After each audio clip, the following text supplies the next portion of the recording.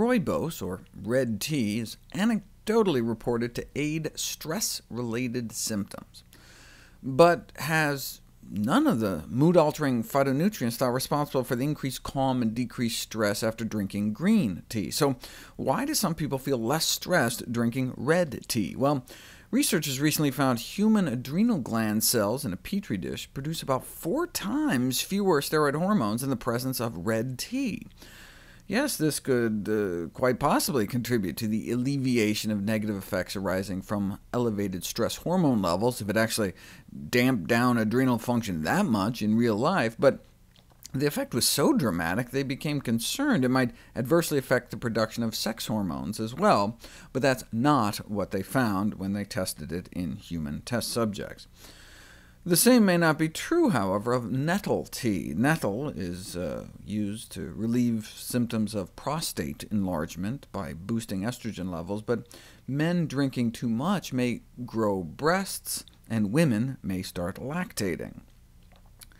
Nettles are often picked wild, so there's always a risk of someone might accidentally pick something like this instead of this, and come down with atropine poisoning, because the nettle tea you thought you were drinking had some belladonna, deadly nightshade.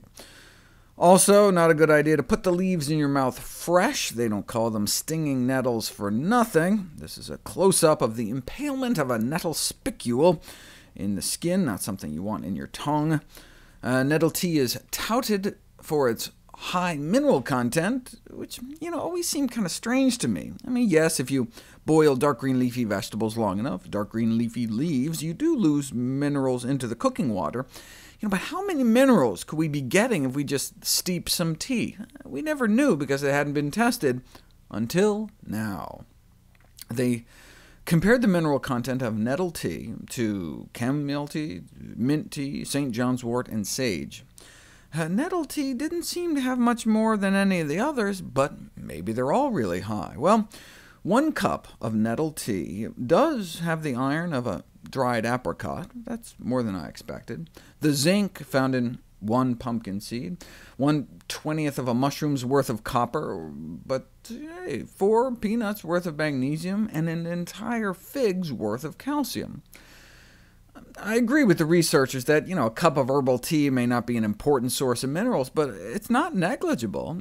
Greens are so packed with nutrition that you can benefit from just drinking some hot water they've been soaking in for a few minutes.